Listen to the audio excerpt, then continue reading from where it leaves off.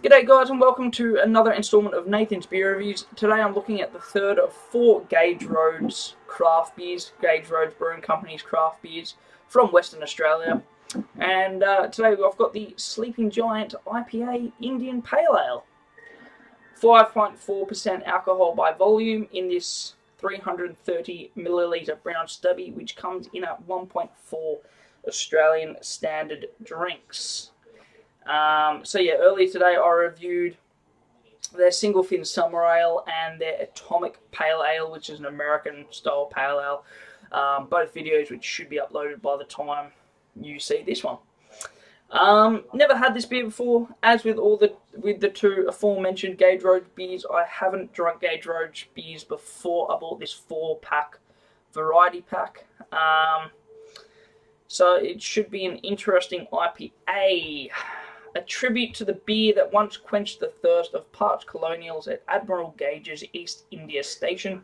This English-style IPA is malt-driven with a slightly spicy aroma, lingering bitterness, and we bottle it unfiltered for flavour and freshness. Brewed by Fussy Bastards, Gage Road Brewing Company, 4 Absalom Street, Palmyra, Western Australia.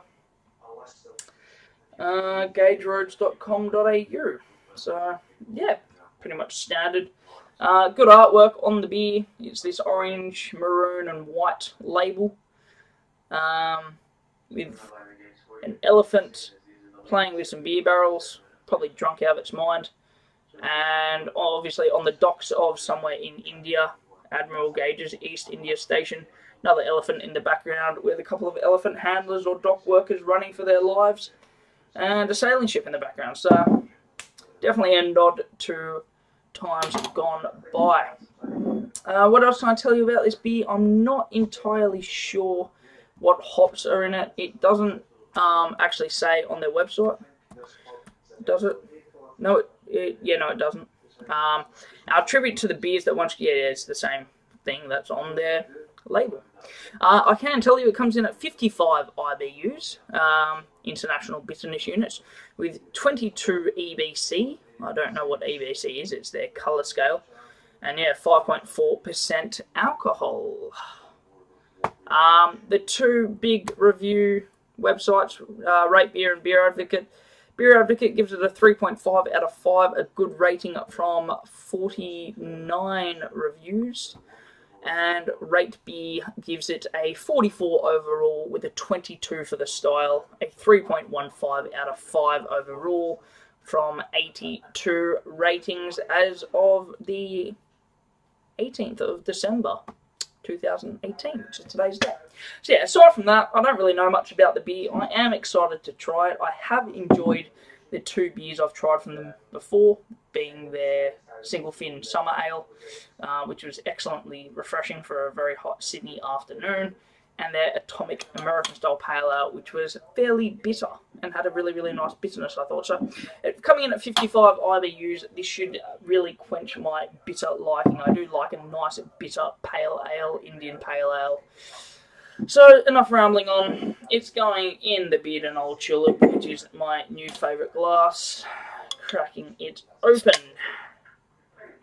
Decent smoke on the opening, and with their other 2 beers, their cap is possibly the best cap I've seen on any beer thus far. It is a simple gold crown with a trident, and you're thinking, oh, that's nice and simple, but the writing, please use an opener, not your eye socket, which is really, really safe advice. Because, let's face it, we've all been to one of those parties where some dickhead tries to open up a non-twist top. You know, we've all seen that old Hans Super Dry ad, or was it Hans Super Dry? Whatever beer ad it was, where the guy tries to open it with his eye, or stick it in his mouth and then try to open it that way. So, be safe. Use a goddamn bottle opener. I mean, you know. Alright, so we're pouring it in to the Beard and Old glass, which is my new favourite beer glass. Well, that nearly breached the top. We'll go off that for now. So we're looking at a very, very dark amber, copper, almost rusty-like appearance beer with decent hazy haziness to it, slight chill haze, but you can't really see through the beer. They do say it is unfiltered, so we'll try and see if we can get some more of that sediment in with the last dregs.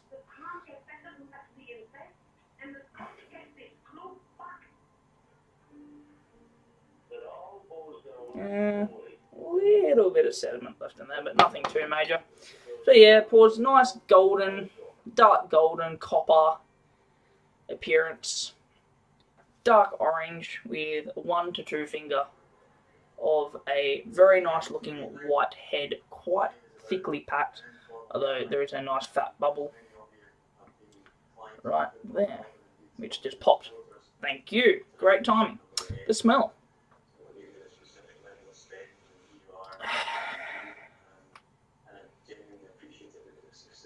Really good stone fruits. Smelling a bit of plum. A little bit of apricot.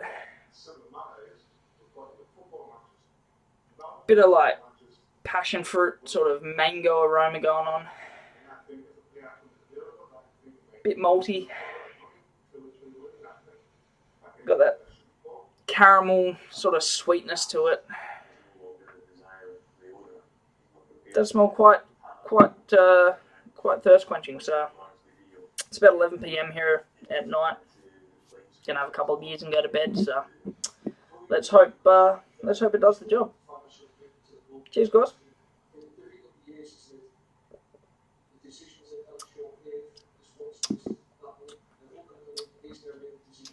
Really nice and smooth for a pale ale.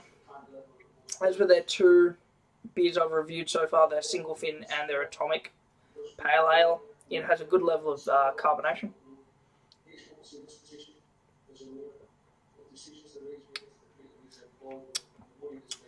A nice spicy bitterness on the tongue, which lingers quite nicely.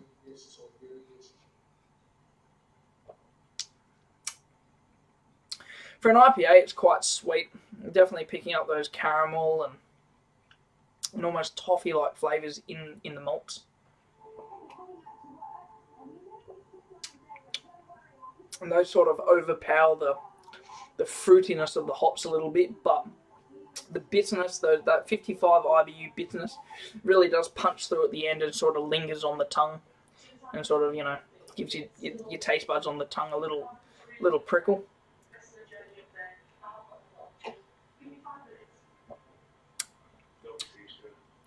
Yeah, it's a nice prickly dryness, prickly bitterness that finishes dry.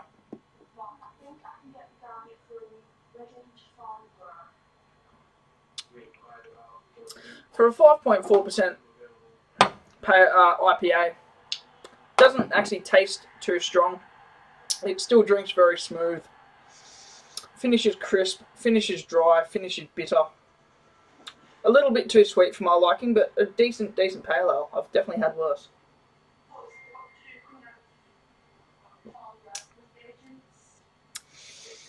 The carbonation adds to that prickly bitterness on the tongue.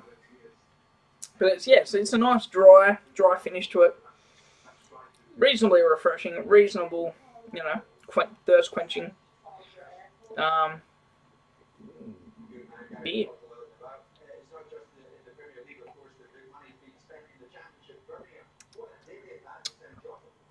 Yeah, it's a nice IPA. It's not too overly hoppy. It's not too bitter. I'd probably like the hop flavours to come through a bit more, that fruity, aromatic sort of, you know, nose that comes through initially. Doesn't really follow through with the taste, but it definitely has a nice bitterness, which I do enjoy from a good IPA.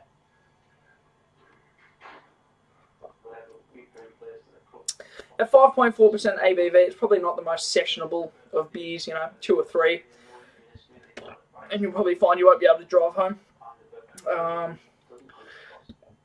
But like I said from the very start of the taste, it's very smooth. You don't really pick up on the alcohol at all. And it's quite enjoyable. So would I drink it again? Absolutely.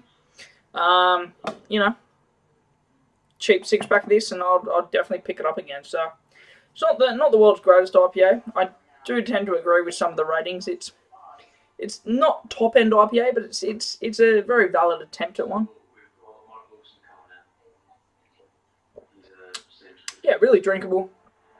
Nice bitterness. If you like a good bitter pale ale IPA, you'll enjoy it. So what did I rate it? I think the malty sweetness is just a little bit too much. It sort of takes away from the nice fruity, hoppy flavours that you come to expect from an IPA, but it does make up for that with the bitterness. If you like a nice bitter IPA, it does linger on the tongue a bit, and that sort of raises the enjoyableness back up to where you should be enjoying an IPA. Yeah, it's not a terrible IPA, it's not a bad IPA, it's a good IPA. It's not an excellent IPA, but it's a good IPA. So I think a solid B for Gage Road's Indian Pale Ale Sleeping Giant IPA. It's a decent IPA without being anything too fancy. If you're looking to move into the IPA sort of world, it's probably not the worst one to try out. You know, if you've tried a few American style pale ales and you want something with a bit more bitterness, not a bad place to start. So yeah, look, a solid B. It's still a good score for the beer.